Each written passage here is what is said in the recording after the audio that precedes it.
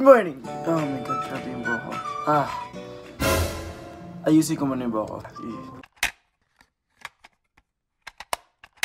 Hi, good morning! Oh shit, grabe naman yung araw. Dito na lang ako, atras ako. Ayoko naman umitim para lang sa vlog. Hi, good morning everyone! That's better. Actually, nakailang takes na ako kasi nga yung buhok ko kanina sobrang gulo. And, wow! First things first, if you're asking kung kulot pa rin ako or not, medyo na lang kasi nagpagupit ako tapos yun, nawala na yung part na may perm. Medyo kulot pa rin siya, but also, here is my new baby, si Baby Dino. Follow me on Instagram para makilala siya. Oh, the sun talaga, grabe.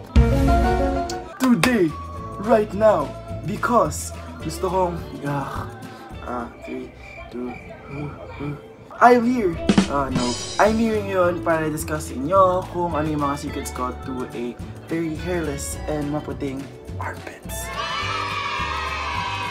Wait, gawa tayo yung thumbnail. Wait, kabila. Ayun na ba? Okay na yun. First, una pag sa gabi, hindi ako nagti-deodorant. Hindi ako si kabla. Every night, hindi ako nagti-deodorant. Feeling ko parang it's the time na makapag-breathe yung kilikili mo kasi mas safe siya. Ulitin ko na lang kasi ang ingay ng TV ko. Hindi na nakakatawa. Tapusin na natin itong video na to. First time ko to gawin na magkaroon ng sit down with you guys kasi sobrang feeling ko ang cringe ko. Actually cringe ngayon. Actually cringe. Isipin nyo kinakasi ko lang yung sarili ko sa camera. Ang weird ko. Anyway, to the secrets. Yun, first simple secret ko is I don't actually wear deodorant every night, every before I sleep. Bago ako matulog, naliligo ako. For sure, syempre. Kayo din ba? Sana kayo din, diba? Tapos, hindi na ako nagsusuot ng deodorant. Hindi na ako Kasi feeling ko, yun na yung oras niya mag-breathe. And hindi naman siya mabaho. Like, nope, wala siyang amoy, wala siyang lasa. Nope, taste test and amoy test, wala naman. And usually what I use is either Axe or Dove. So baka effective sa inyo. Tapos ngayon, ginagamit ko na lang yun kapag bumaba at mag-swimming. Actually hindi, pag swimming kahit di ka mag-deodorant kasi mawawala din siya. Or no, actually ang Dove, matagal siya. Yun ako nagkakaroon ng grabing pawis na dun sa t-shirt. Hindi ako na yan, gaganon-ganon sa labas outside kasi hindi ako nagbabaskil. So feel ko kailangan nyo lang maghanap ng yun, ganda na lighting, sana wag na po, okay na po tong lighting, please, okay na po to. Pag nakahanap ka ng magandang deodorant for your armpit, feeling ko yun na yung start. So ako nga, Axe and Dove. Para hindi ka rin magbaskil, pwede mo rin gawin is tapat ka muna sa electric fan kung wala kayong blower. Ganun ka lang sa electric fan, ganyan. Make sure na patuyuin mo bago ka magsuot ng damit. Mamumukha kasing basa yung kilikili mo kapag nabasa yung sa... Mamumukha kasing basa yung kilikili mo kapag nabasa yung sa... damit mo. Yun! For this kilikili episode, may lang naman talaga akong 3 secrets. Gusto ko sila i-discuss tayo, sa inyo, sa'yo lang. Kasi ikaw lang naman manonood din tayo. Oh, dyan naman yung araw, diba? Hindi mo nga para sa kanila kasi siya kasi. So yung last one, but definitely not the least, is So nagpapalaser ako ng kilikili. Dati pa lang, hindi talaga ako masyadong mahilig sa hair. Kahit sa babang part, currently, doon ako sa Skin Buffet and sila din naman nag-start ng kilikili series ko to becoming a hairless kilikili guy.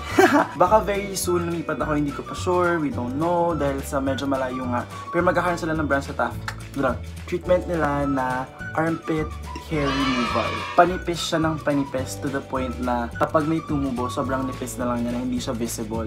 Tinutubuan ako ng hair, konti lang, as in parang may mga strands lang. Or right, ito diba parang medyo may parts na maitim. So meron kasi siya mga dot ng hair. Diba nag-laser na, tapos tutubo siya ng konti, tapos magpo-fall off siya. Magic! Ha! Pero yun talaga yung pinaka-secret ko, nagkapalaser ako ng hair. Kasi may marami nagtatanong sa akin kung nagpapa-wax ba ako. Kasi may mga nagko-comment na, yee, shave yung kilikili niya, shave kilikili niya. I don't shave my pits. No. 3 main points with sub-points. Don't shave your armpit. Siguro mas okay yung wax. Pero yun nga, mas kailangan mo kasi bumalik-balik. So kung gusto mo naman talaga siya mawalan ng hair, kilikili mo, huwag ka nang mag-shave. Huwag ka nang mag-wax. Huwag ka nang mag-spend ng sobrang maraming money na every week balik ka nang balik sa waxing place mo. Mag-laser ka na lang. Kasi if you think long term, if you really don't want hair on your armpit, eh di mas makakamura ka kasi sa long term, mawala naman siya. Bumabalik na lang ako every time na may tutubo. I swear. Tapusin ko na. So yun, una na lang gagawin is lilinisin nila yung armpit mo. Sa Taft? De La Salle. Man. Sana no college ako doon nag-open. And then, after malinis, gugupitin yung hair.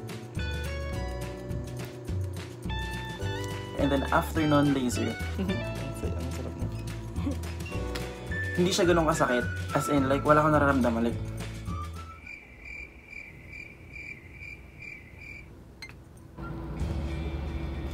ganun lang ako the whole time. Yun lang. If you want an episode 2 on this na mas, ano pa yung mga ginagawa ko para magkaroon ako ng maputing armpit, then let me know. Okay na yung kaninang thumbnail, wag na akong gawa ng ganun na. Thank you guys, and okay, if you like this video, give it a thumbs up.